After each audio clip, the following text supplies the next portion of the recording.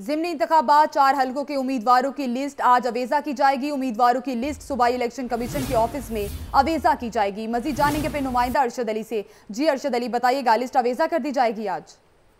जी बिल्कुल, आम इंतखाबात के बाद जो है वो ज़मीनी इंतखाब का मरहला आन पहुंचा है। कल जो है वो कागजात नामजदगी जमा करवाने का आखिरी रोज था। आज लाहौर के चारों हलकों के उम्मीदवार, जिनमें 2 कौमी असम्बली और 2 सूबाई असम्बली के उम्मीदवारों की जो है वो नामों की लिस्ट आज अवेजा की जाएगी। लिस्ट जो है वो सुबह 10 बजे के करीब इलेक्शन कमीशन के ऑफिस में जो है वो अवेजा कर दी जाएगी।